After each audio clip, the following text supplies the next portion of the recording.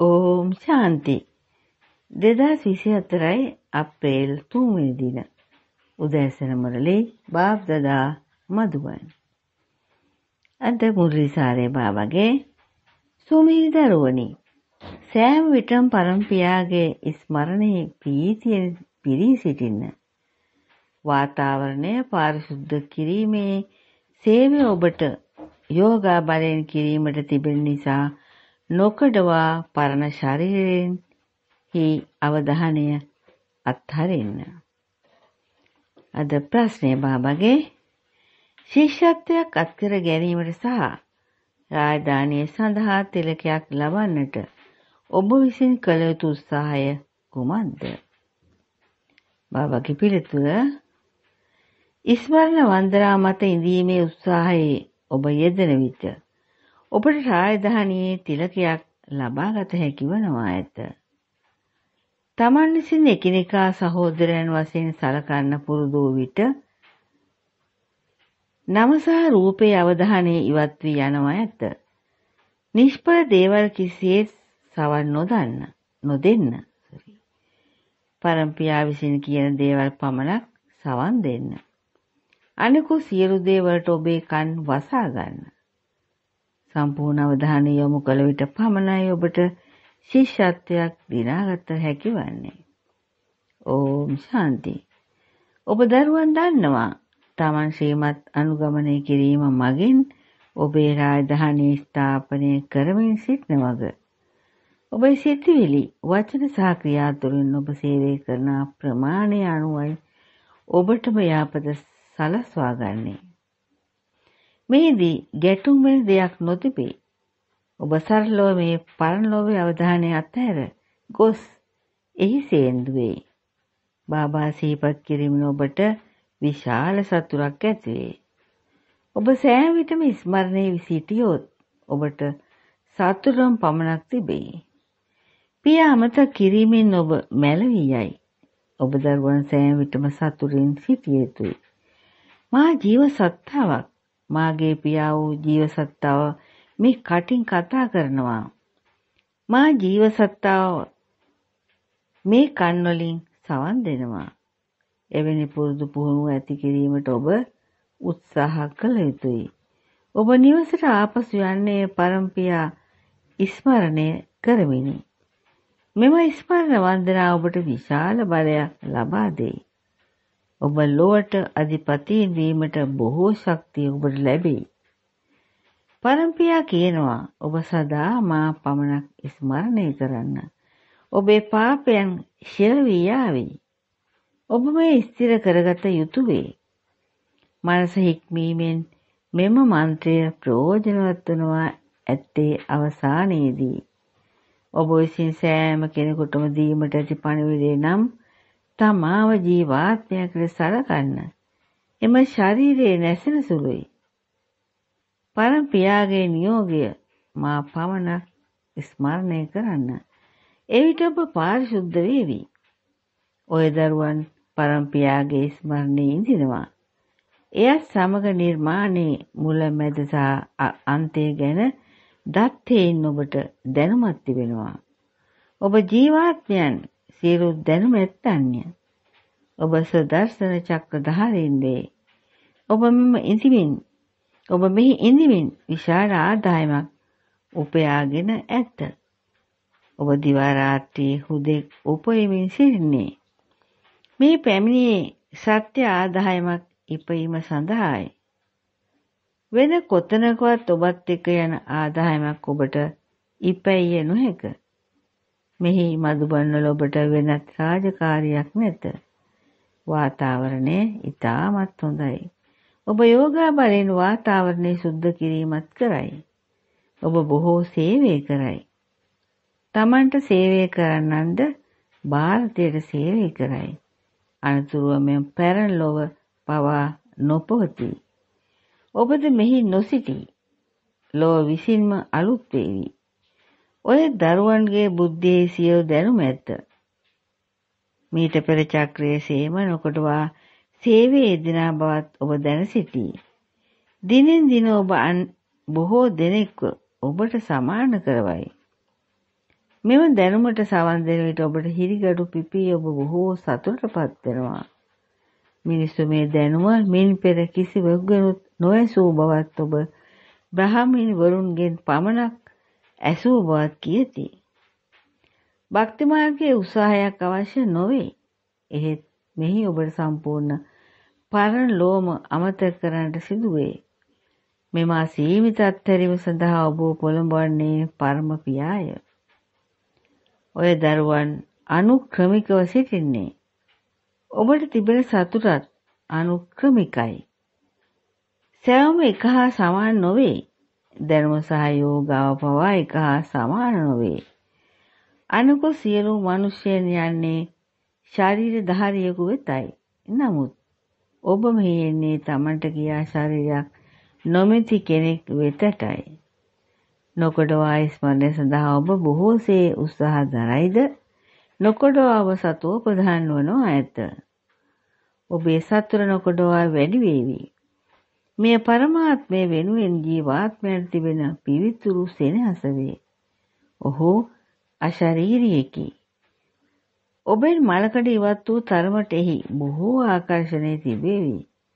ඔබ කොපමණ සතුටින් සිටිනවාද කියා ඔබේ තරාතිරමින් සොයා බැලිය හැකියි. මීට විශේෂ අයුරින් අසුන් ගැනීමක් අවශ්‍ය නොවේ. මේ හත යෝගාව නොවේ. ඔබට පහසු අයුරින් අසුන්ගෙන දිගටම බාබා සිහි කිරීම කළ හැකියි. නිදියමින් පවා හෝ සිහිපත් කළ හැකියි. අසීමිත පියා කියනවා මා ස්මරණය කරන්න. එවිට ඔබ සතෝපදාන වේ. එසේම ඔබේ පව් කැපී යනවා ඇත. මේ අසීමිත පියාව ඔබේ ගුරුවරයා සහ සද්ගුරුව ඔබ ඉතාමත් ආදරයෙන් සිහිපත් කළ යුතුයි. මෙතරයි මායා බාධා ඇති කරන්නේ. ඔබේ ආහාර අනුභවය බාබාගේ ස්මරණයෙන් මෙන්ම ප්‍රීතියෙන් කරනවාද යන්න සොයා බැලිය යුතුයි. ආදරවන්තයන් තම ආදරවන්තයා හමු වී සිටිනවා. ඒ නිසා අනිවාර්යෙන්ම ඔවුන් සතුටෙන් සිටිනු ඇත. ස්මරණයේ ඉඳීම මගින් නොකඩවා ඔබ විශාල වශයෙන් එකතු කර ගනීවි. අරමුණ ඉතාමත්ම ඉහළ එකකි. ඔබ මොන තත්ත්වයෙන් මොන තත්ත්වයටපත් වෙනවද කියා බලන්න. කලින් ඔබ ඉතාමත් මෝඩ වී සිටියේ. දැන් ඔබ බුද්ධිමත් වී සිටිනවා. ඔබේ අරමුණ සහ ඉලක්කය ඉතා අනර්ග පෙළේ ඇත. ඔබ දැන් ඔය පරණහම හලා දමා පියාගේ ස්මරණයේ ඉඳමින් අලුත් එකක් ගන්නවා.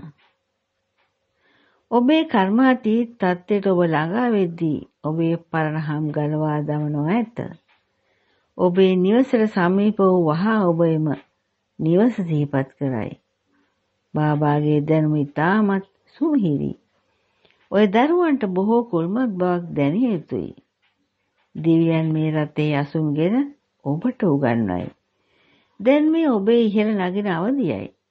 ඉහළ නගින තත්ත්වය සියල්ලන් සඳහාම යහපතක් වේ. ඔබ අලුත් කිසිවකට සවන් නොදී. මේ දේවල් ඔබ විසින් බොහෝ වරක් අසා තිබේ.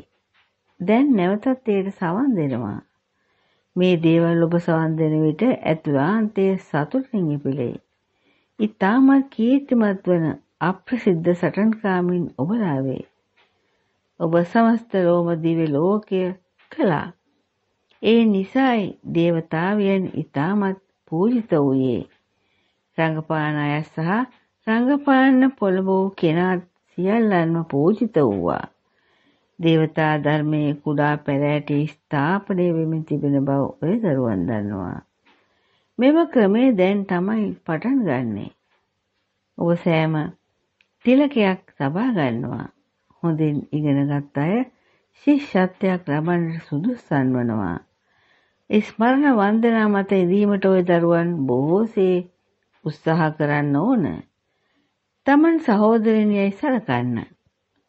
එවිට නාම රූපයේ අවධානය ඉවත් වී යාවි. මේ සඳහා උත්සාහය අවශ්‍ය වන්නේ. විශාල අවධානයක් දිය යුතු වේ.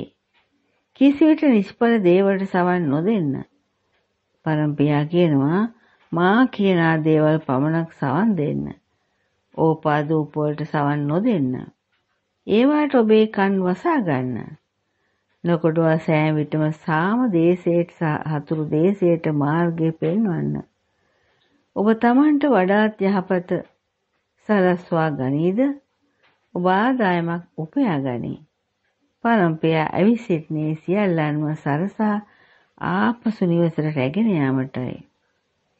පරම්පයා සෑම විට දරුවන්ගේ සහායකයායි. පරම්පයා ඉතාමත් සෙනෙහසින් බලන්නේ ඔහුගේ උදව්කරුවන් වන්නන් දෙසයි. අන් අයට මාර්ගය පෙන්වන අයව බාබා බොහෝසේ සිහිපත් කරද්දී පරම්පයාගේ සිහිපත් කිරීමේ ඇදීම ඔවුන්ටත් දැනෙනවා. සිහිපත් කිරීමෙන් ඔබේ මල බැඳී නොකඩවා ඉවත් වී යාවි. පරම්පයා සිහිපත් කිරීම යනු නිවස සිහිපත් කිරීමයි. නොකඩවා සෑම විටම බාබා බාබා කියන්න. බ්‍රහ්මවරුන්ගේ ආධ්‍යාත්මික වන්දනා ගමන මේ වේ. පරමාත්මය සිහිපත් කරමින් සිටිද්දී ඔබ නිවසට යාවේ.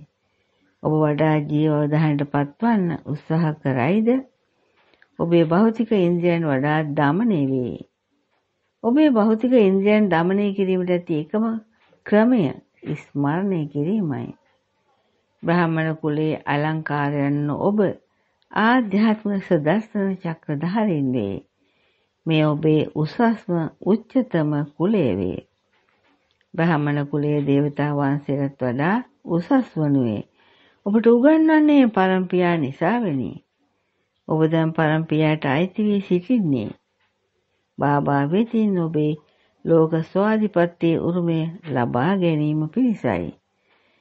ශිවාට සෑම විටම බාබා කියා අමතනවා. මුක්තිය ප්‍රදානය කරන්නා ශිව බාබායි. අන් කිසිම කෙනෙකුට මුක්තිය දිය නොහැක. සත්‍යම සද්ගුරු එකම එක අශාරික කෙනා පමණයි. ඔබට රාජධානිය දී අඩ කල්පයකට ඔහු වෙන්න යනවා. එම නිසා ප්‍රධාන දේ තමයි ස්මරණය. අවසානයේදී ඔබේ ශරීර ධනය හෝ දේපල ආදී අවධානය නොතිබිය යුතුයි. නැතිනම් ඔබට නැවත ඉපදීමට සිදු වේවි. භක්ති මාර්ගයේ ඔවුන් කාශියට ගොස් බිලි වෙති. ඔබත් ඔබ බිලි දෙන්න ඕන. එනම් ඔබ පරම්පරාවට දැන් අයිති වීමයි. කාශියේ බිලිවීමෙන් Tamanගේ පෞෂ්‍ය වී යනවා කියා භක්ති මාර්ගයේ ඕන් විශ්වාස කරති. කෙසේ වෙතත් කිසිම කෙනෙකුට ආපසු නිවසට යා නොහැක. සියලු ජීව සත්තාවන් ඉහළ සිට පහළට පැමිණීට විනාශය සිදු නො ඇත. පරම්පරා නිවහනට යන අතර ඔබත් ඔහු සමග ආපසු යාවි. පාණ්ඩවෙන් කඳු මුද්‍රේ උණු වී දිය වී ගියා කියයි මිනිසු කියන්නේ. එය හරියටම දිවෙනසා ගැනීමක් වගේ. පරම්පරා ඊතා පැහැදිලිව ඔබට කියනවා, දරුවනි මා පමණයි සියල්ලන්ටම සත්ගතිය ප්‍රදානය කරන්නේ. කිසිම ශරීරධාරියෙකුට සත්ගතිය ප්‍රදානය කළ නොහැකි. භක්ති මාර්ගයේදී නොකඩවා ඉන්වග දිගේ ඔබ පහළට බැස ආවා. දැන් අවසානයේ පරම්පරා ඇවිත් ඔබ බලෙන් ඉහළට අරගනී. අසීමිත සතුට නම් වූ ක්ෂණික දිනුම් ලොතරැයි කියන්නේ මෙයටයි. එහි ඔවුන්ට අශ්වරේස් තරග ඇත. ඒත් මෙහි ඇත්තේ ජීවාත්මයන්ගේ රේස් තරගයයි. කෙසේ වෙතත් මාය නිසා ඔබට හදිසි අනතුරු ඇති වේ. නැතිනම් පරම්පරාගෙන් ඔබ වෙන් වී යයි. මායාව ඔබේ බුද්ධි යෝගව කඩා දමයි. යම් කෙනෙක් රාගය නිසා පරාජය වූ විට ඔහු විසින් විපූ සියල්ල නැති වී යයි. කාමරාගය මහාම යක්ෂයා වේ. ඒ ඔබ මර්ධනය කිරීම මගින් ඔබ ලෝ ජයගත්තන් කෙනෙක් වෙනවා ඇත. ලෝ ජයගත්තන් වූයේ ලක්ෂ්මී සහ නාරායන්. පරම්පරා කියයි මේ අවසන් උපතේදී ඔබ අනිවාර්යයෙන්ම පාරිශුද්ධ වෙන්නම ඕන. ඔබ ජයගත්තන් වනු එවිටයි. එසේ නැතිනම් ඔබ පරාජිතයන් වේවි. මේ මරණ භූමියේ අවසන් උපතයි. මේ අමරණීය දේශයේ උපත් 21ක් සහ මරණ දේශයේ උපත් 63ක් ඇති රහස් කියා දෙන්නේ පරම්පරාම පමණයි. දැන් ඔබ ඔබේ හදවතෙන් අසන්න ඕන. මා ලක්ෂ්මී සහ නාරයන් තරම් වීමට සුදුසුද? ඔබට තිබෙන ධාරණයේ ප්‍රමාණය අනුවයි සතුටක් තිබෙන්නේ. කෙසේ වෙතත් ඒ ඔබේ වාසනාවේ නොමැතිනම් මේ රැඳෙන්නට මායා ඉඩ නොදේ. දිනෙන් දින මధుබනේ බලපෑම නොකඩවා බොහෝසේ වැඩි වෙයි. ප්‍රධාන බැටරිය තිබෙන්නේ මෙහිය.